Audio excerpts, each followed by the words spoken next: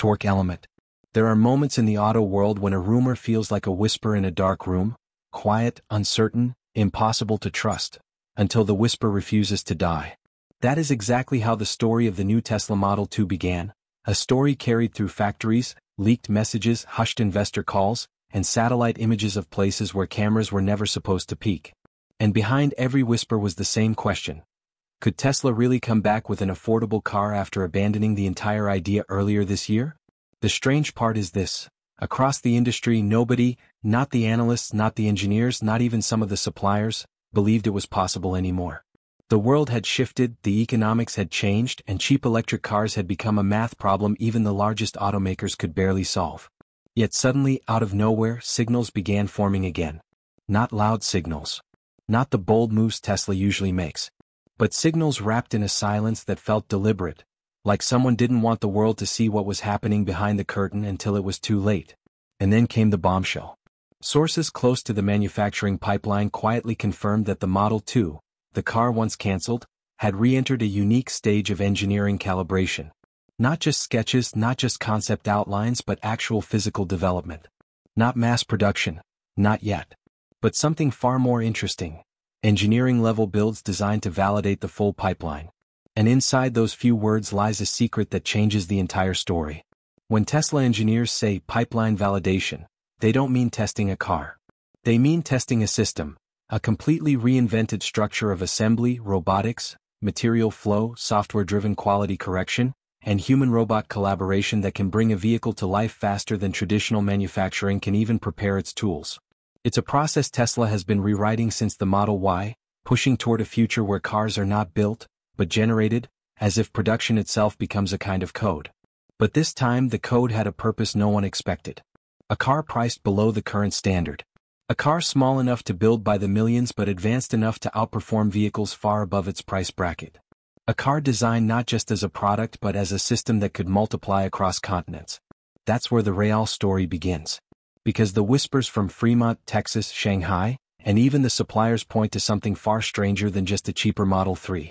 The flow of components, the battery sizes under testing, the updated motor architecture, the cooling approaches, they all match a car that is smaller, lighter, easier to produce, and designed with a geometry optimized for gigacasting adaptations. All clues point to a structure that matches the abandoned Model 2 project far more than any existing Tesla product. So why the secrecy? Why the silence? And why now? There's a moment every single person in the industry remembers. When Elon Musk stood on stage and stated flatly that Tesla would not continue forward with a low-cost dedicated vehicle platform. Those words shut the door. Investors panicked. Competitors celebrated. Analysts declared that Tesla had surrendered the affordable EV market forever.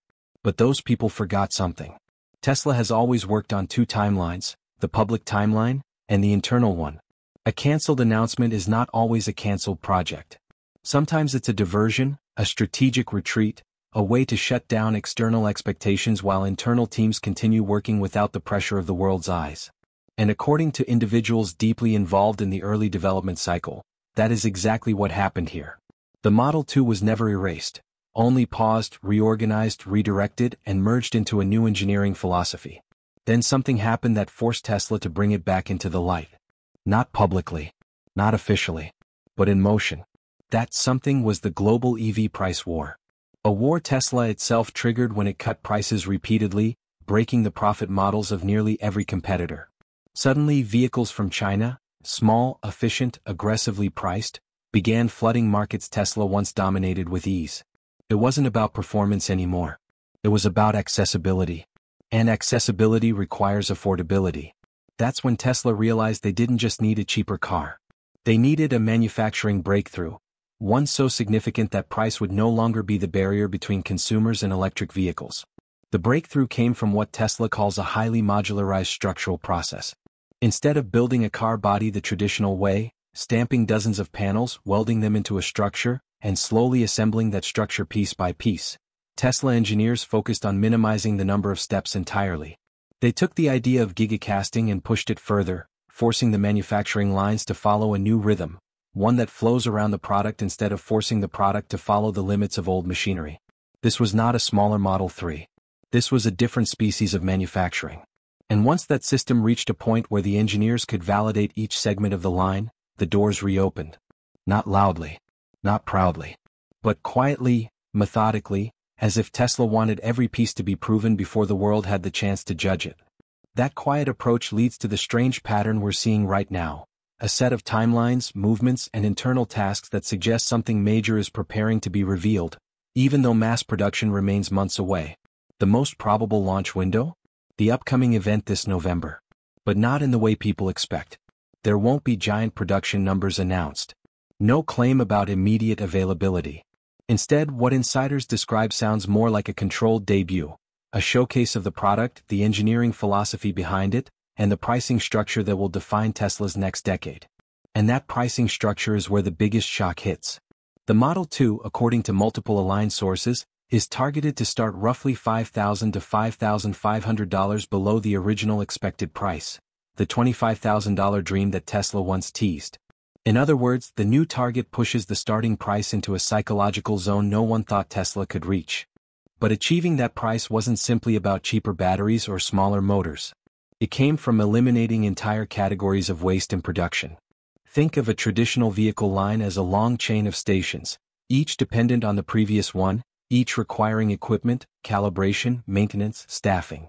Tesla's new philosophy doesn't just shorten that chain. It breaks it, reshapes it, restructures it into a workflow that resembles software development more than car manufacturing. Instead of a line of 50 stations, imagine a condensed system of fewer than half that number, each one optimized through automation, each step synchronized to reduce stoppage, each component designed to fit into the structure with minimal handling. Fewer parts, fewer steps, fewer bottlenecks. And once you reduce steps, you reduce cost. Once you reduce cost, you reduce price. Once you reduce price, you open the door to scale.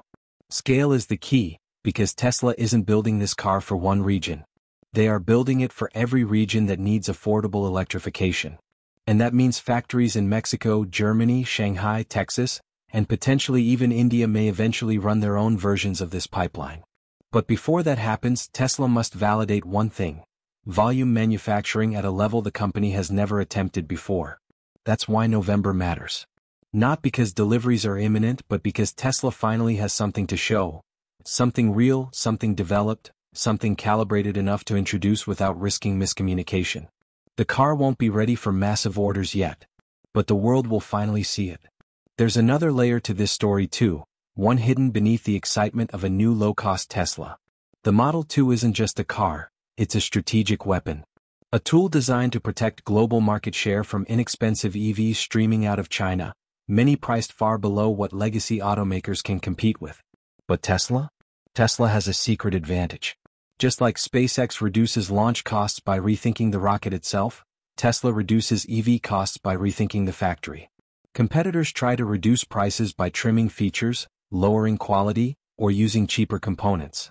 Tesla reduces prices by making the manufacturing process so efficient that the product becomes inherently cheaper to produce without sacrificing performance or durability. That's how Tesla intends to win the price war. And the most fascinating part? The Model 2 might not even be the final name. Internal teams refer to it using multiple code structures, none of which match previous Tesla naming patterns. This is where things get interesting. The people closest to the project describe two distinct variants, not trims of the same car, but versions optimized for different market strategies. One focuses on maximum affordability. The other focuses on balanced performance at a still low price. This dual-approach model gives Tesla leverage to compete across multiple regions with varying economic conditions. Areas with newer EV incentives may receive the ultra-low-cost version. Markets demanding stronger performance may receive the slightly higher-priced variant. This is where the timeline reveals something beautiful. Tesla isn't trying to compete with cheap EVs by racing downward in quality. They're competing by offering something far more valuable, a Tesla-level experience at a price the competitors cannot achieve without losing money. But now, the real cinematic moment. Why is Tesla so quiet? Why no leaks from Elon? Why no teasing statements on social media? Why is the company acting like nothing is happening?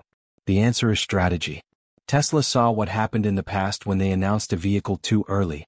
The Roadster, the Cybertruck, the Semi. The timeline stretched because expectations grew too fast. This time, Tesla is doing the opposite. Develop first. Validate first. Build the system first. Only then reveal. It's the calm before the storm. And for anyone paying close attention, the clues are everywhere. Material orders shifting. Prototype components moving across borders. Testing data aligning with a smaller class vehicle. Suppliers confirming battery pack sizes inconsistent with any current Tesla. Engineering hires assigned to low-voltage architecture improvements designed specifically for compact layouts. Piece by piece, the puzzle now forms a picture impossible to ignore. This isn't just a rumor. This isn't a maybe. This isn't a concept. This is happening. And when November arrives, Tesla won't simply present a cheaper car. They will present a vision. One that begins with the Model 2 and spreads across the world like a blueprint for the next generation of electric mobility. Imagine families who never thought they could afford an EV finally seeing a Tesla within reach. Imagine rideshare networks converting entire fleets because the economics finally make sense. Imagine developing countries adopting clean transportation at a scale once unimaginable because the cost barrier has finally shattered. This is not a product launch. This is a shift in global infrastructure. A shift Tesla has been preparing for silently, methodically, and with a precision that borders on obsession. And yet, the most dramatic moment hasn't happened. Because the biggest question remains floating in the air like unresolved tension at the end of a film. When Tesla reveals the Model 2, what will it change? Will it trigger the same reaction the original Model 3 did? Long lines, global demand, pre-order chaos? Or will it shift the EV landscape so violently that other automakers are forced to rebuild their entire strategies overnight? Will it bring the world closer to sustainable mobility, or will it ignite the most intense price war in automotive history? The answer is coming. Not someday. Not maybe. But soon. The Model 2, the car that was once dead, is alive again. And this time, it may change everything.